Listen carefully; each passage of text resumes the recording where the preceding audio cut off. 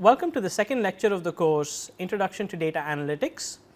In this session, we are going to continue from our previous session where we presented to you a brief overview of what we are going to be covering in this course.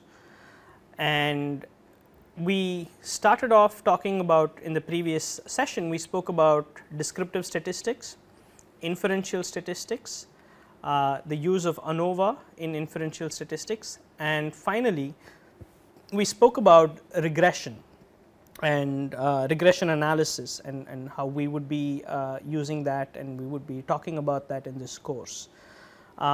We now move on to the next session of the course, which is machine learning.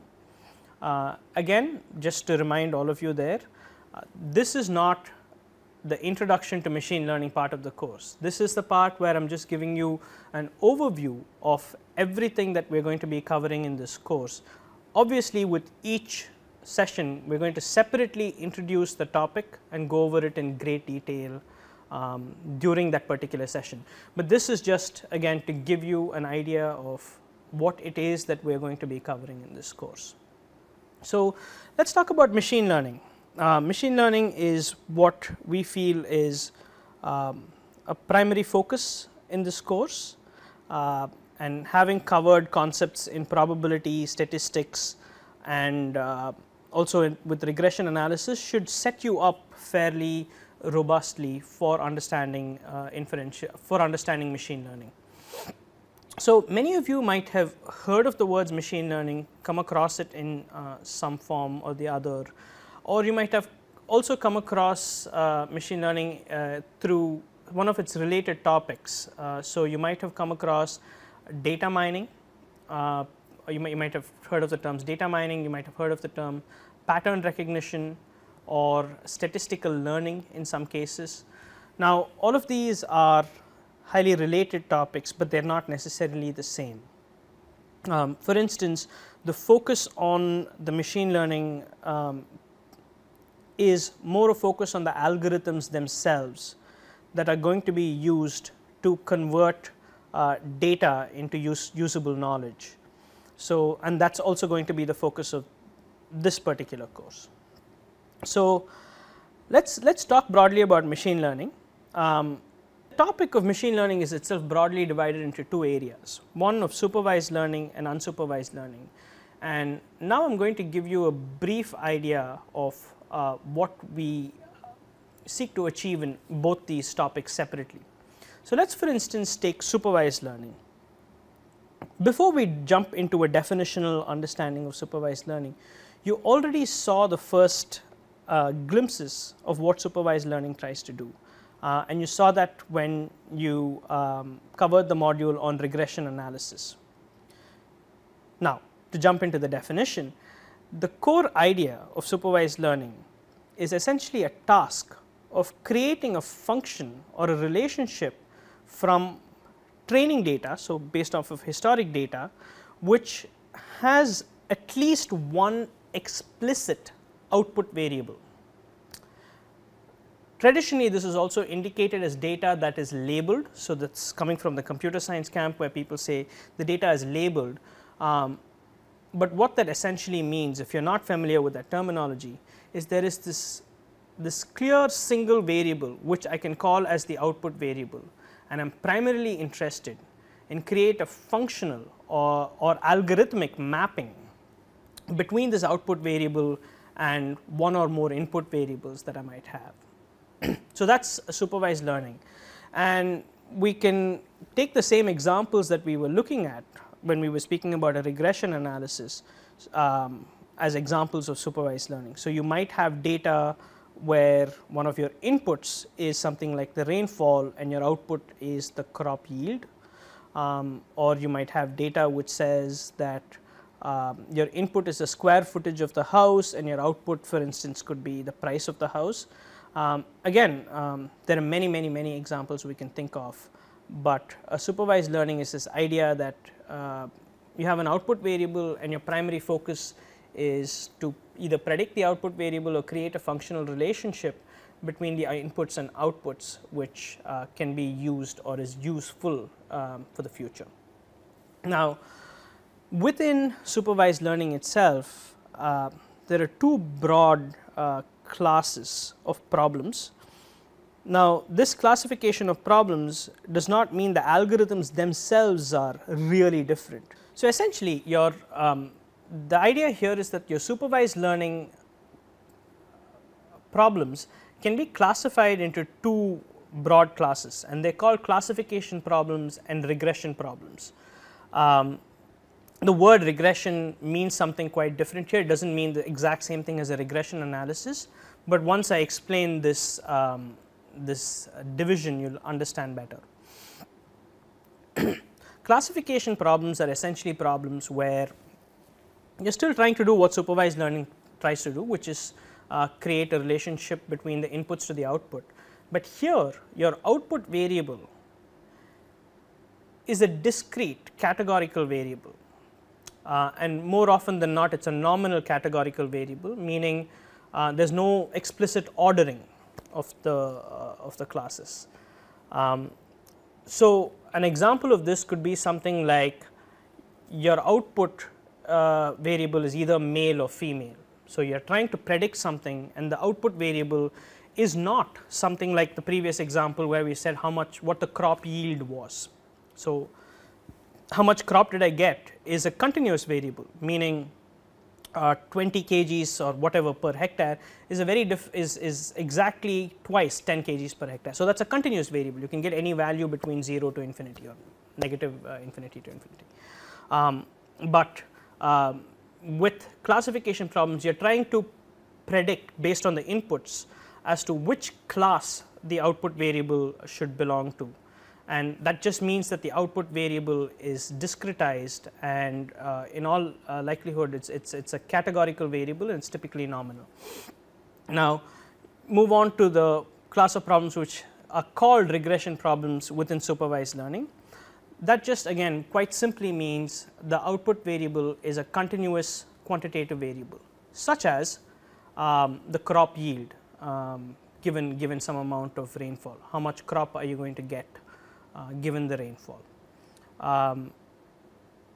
The methods themselves are just marginally different, and many of the supervised learning tools and techniques are perfectly capable of being deployed in classification scenarios as well as regression scenarios. But at the same time, there are techniques which are just suited for one of the two, and you need to make some modifications to the technique for it to apply to the other. But we will be discussing this dichotomy as we go through the course also, and even as we go through the techniques themselves, we will talk about them a little bit. We now move on to unsupervised learning, and let me just give you a brief idea of what we will be covering in unsupervised learning.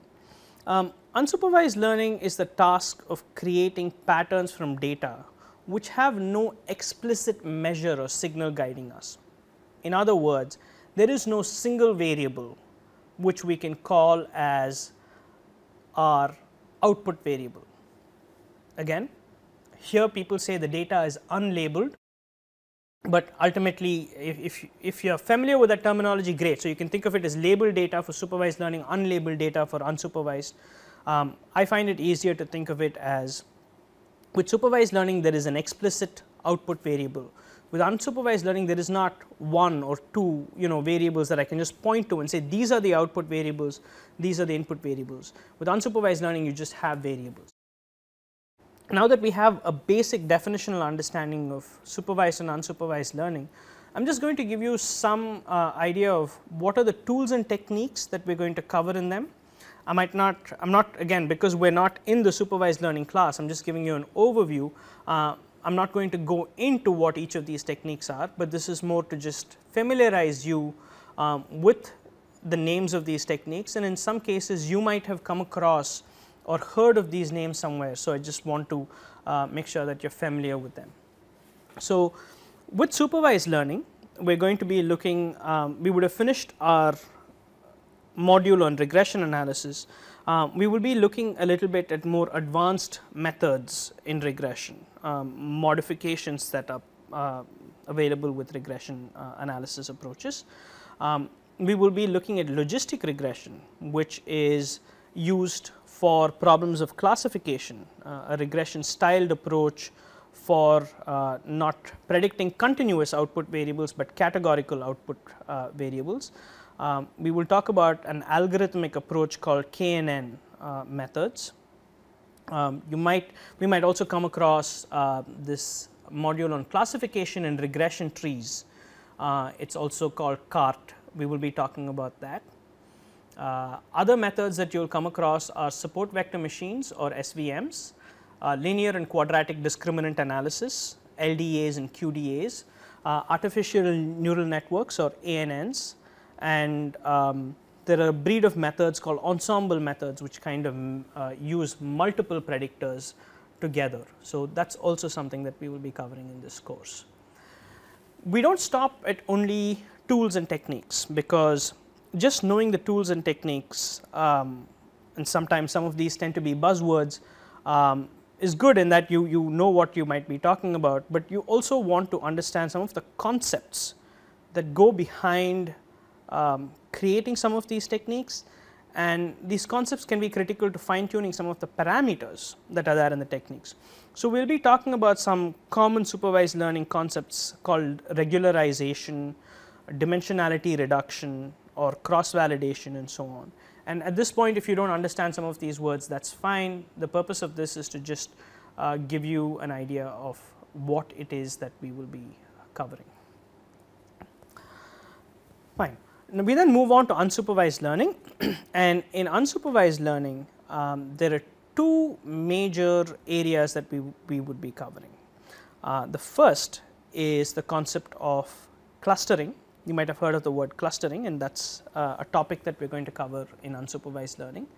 And the other topic that we will be covering in unsupervised learning is called association rule mining.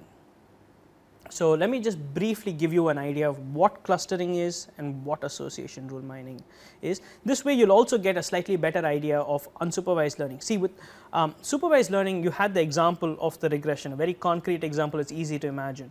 But what does it mean to do machine learning where there is no output variable? What does that feel like? Perhaps talking through these two will give you some idea. With clustering, the core goal is that it is a task of grouping a set of objects into clusters, or you can think of them as into groups based on their similarities. How are these similarities defined? It is defined across a common set of attributes or features that each of these objects have. And again, the easiest way to digest what I just said, but I will repeat it, is that clustering is the task of grouping a set of objects into clusters or groups based on their similarities, and these similarities are defined based on a common set of attributes or features that these objects possess. So, let us take a couple of examples. Now, we understand a definitional version of what clustering is, but let us take a concrete set of examples, and maybe what we mean by objects and what we mean by features becomes more obvious.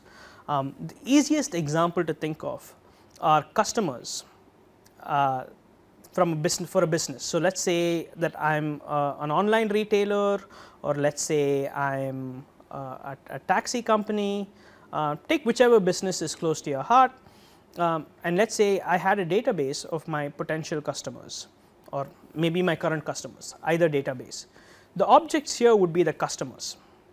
The features or attributes are features and attributes associated with the customers. So, a simple feature could be, is my customer male or female? Another feature could be, what is the age of my customer? Another feature could be, is this a returning customer or is this a new customer? Another feature could be the actual amount of rupees per transaction spent by this customer each time they come to me. So, these are all some attributes and features associated with the customers. The customers are objects. So, what are we doing in a clustering? What we are doing is we are grouping these customers. And why would we want to do that? For various business reasons. if I can group these customers, so nobody is coming and telling me what's the right answer, wrong answer, there's no output variable, but I've taken these customers and now I've created 2 or 3 groups, and that could help me in a variety of ways.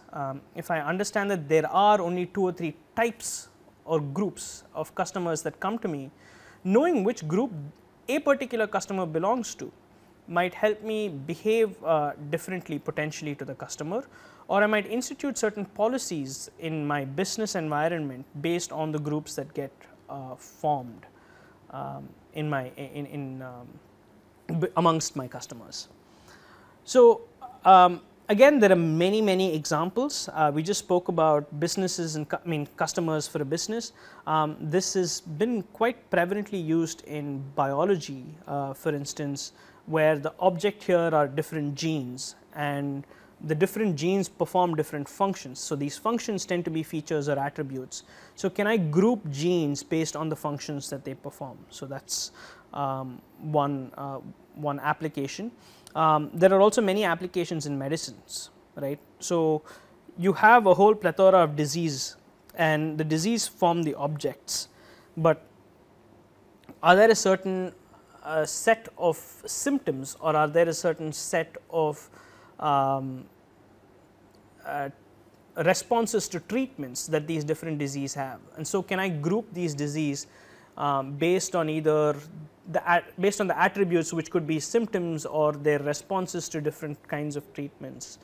And for instance, a grouping like that might help establish wings in hospitals or medical treatment facilities where disease of a certain kind get grouped together and people are sent there. Now, this is just thinking aloud.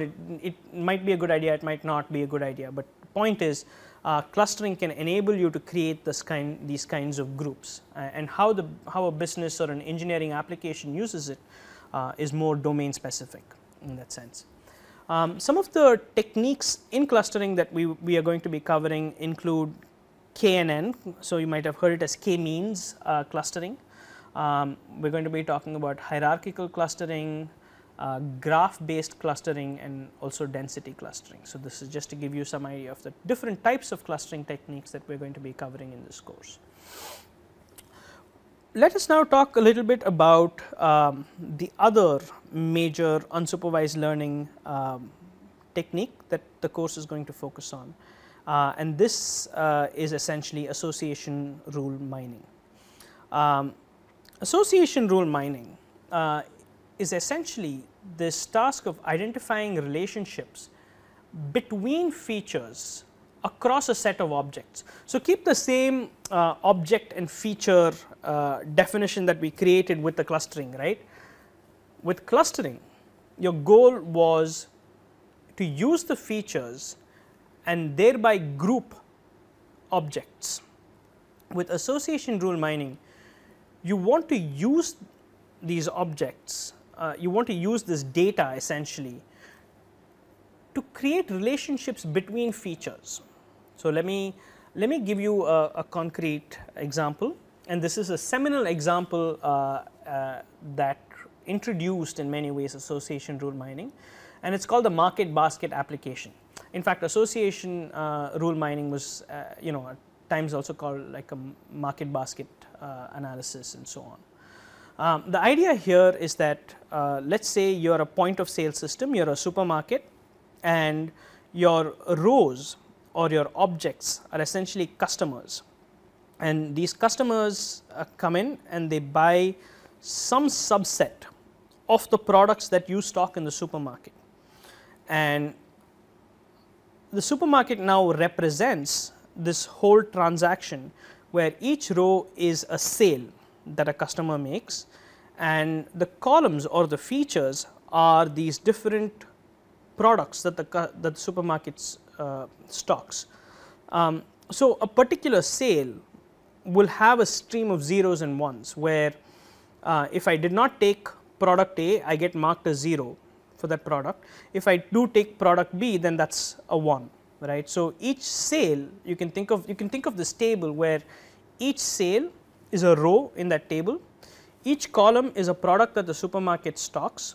So, if a particular sale includes a certain product, then that is marked as a binary, it's a binary system, it gets marked 1, and if a particular sale does not have that product, it gets marked 0. So, let us say you have this table now. This table could potentially enable you to answer questions of the nature such as people who buy coffee, and coffee would represent a particular column in the table.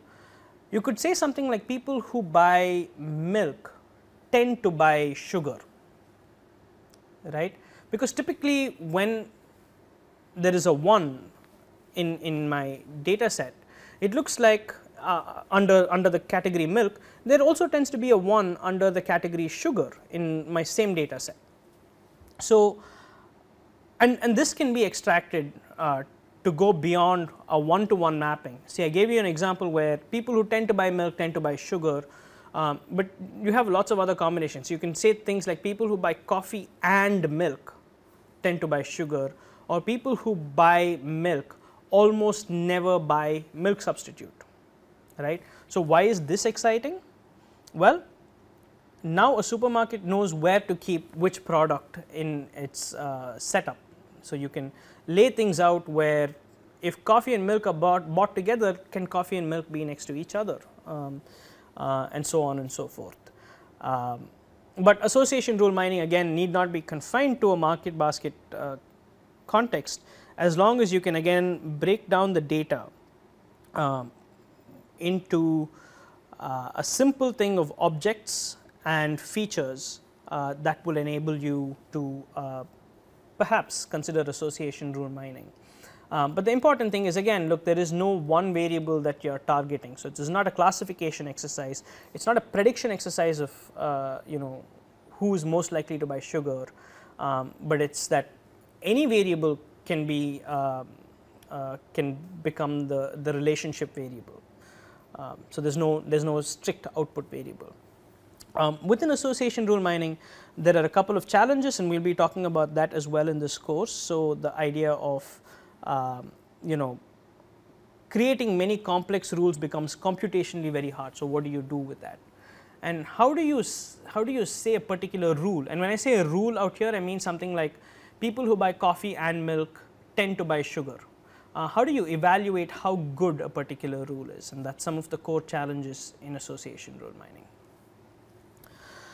Finally, we come to the last module in this course overview, and this is a module on creating data, and we feel fairly strong about this module because we see that this is a problem that is often faced with many organizations where they are interested in data analytics, they are interested, they see this buzzword floating around sometimes, big data and so on, and they are a little unsure about how that applies to them when there just is no data available or they have not really captured it.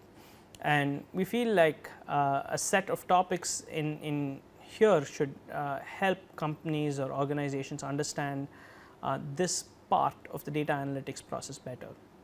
So, there are 3 major topics that we are going to be covering here. The first topic is on design of experiments. So, you have no data, but you want to take a data centric approach, this whole idea of data driven decision making. You want the data to tell you what is the right thing to do. Perhaps the best thing for you to do is to conduct an experiment. You try certain options and essentially you explicitly change that input variable in different settings at different points of time, and then see what happens, and you use that data that gets generated from the experiment to essentially do something like a regression or a supervised learning technique, and thereby make decisions. So, design of experiments would be one way of going forward there. This is other really exciting area called active learning, which is a part of the machine learning broader umbrella of machine learning.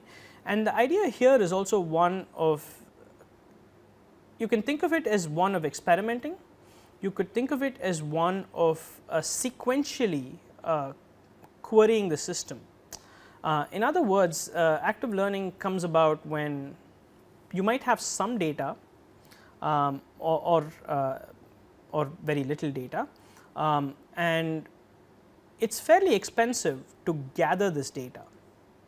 So, instead of just doing a blind approach of fixing sensors all over the place, which might be an expensive proposition and therefore, you do not have this data, is there something we can do with this partial knowledge, and can we sequentially query the system? And what we mean by querying the system here is, can we sequentially put sensors, can we sequentially see which data we want to gather, because we do not have a lot of data, we do not have enough to make conclusions, and at the same time we cannot just say, okay, let us commission a data gathering exercise, only because it is hard to do that.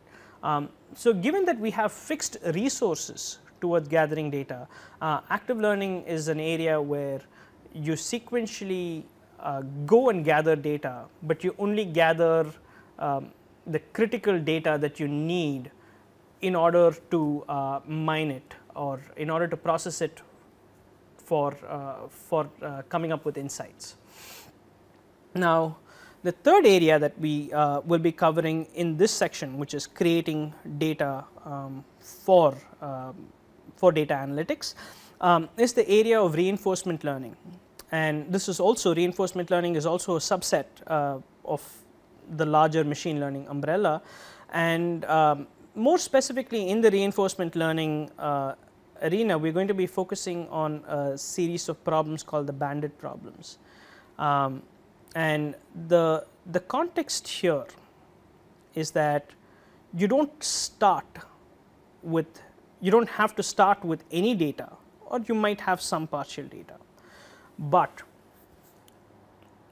you just can't go about experimenting to create data for a variety of reasons. One, maybe you can't create this kind of a lab setting which might be needed to conduct experiments and create data, but more importantly, it is also possible that you can't experiment only because it affects the end user in some way.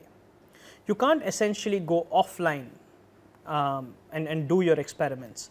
So, here you are, you do not have any data, you want to try some things, right, because you do not know if what you are doing is the best thing, but you can't just commission an experimentation exercise to create the data, which then gets analyzed and then tells you what is the best, because when you are experimenting you might be doing some horrible things, and those horrible things might affect an end user. So, the whole idea behind bandit problems is, you can think of it, one way to think of it is a form of experimentation and learning in an online setting.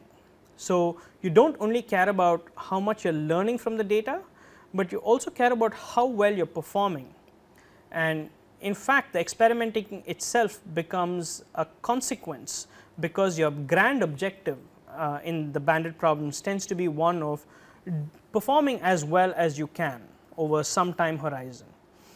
So, because you need to perform as well as you can, which is defined by some notion of how you do cumulatively, you wind up trying a few things out, just so that over time you are not continuously doing something that is not in your best interest. So, these are three, these could be fairly useful techniques or tools to use when you are in an online setting, or when you are in a setting where you do not have much data.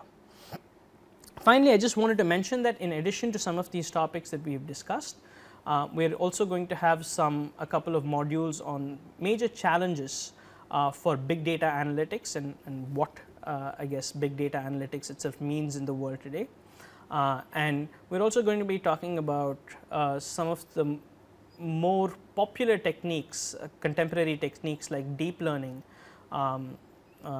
especially when we cover concepts in artificial neural networks and so on. So, with that we conclude this second session of the course overview, and starting next session we would be directly diving into the content itself, and I mean we covered the content today, but again the spirit of it was to give you an idea of what it is that we are going to be covering in this course. And I hope you found it interesting, and I look forward to having you join us in the next session. Thank you.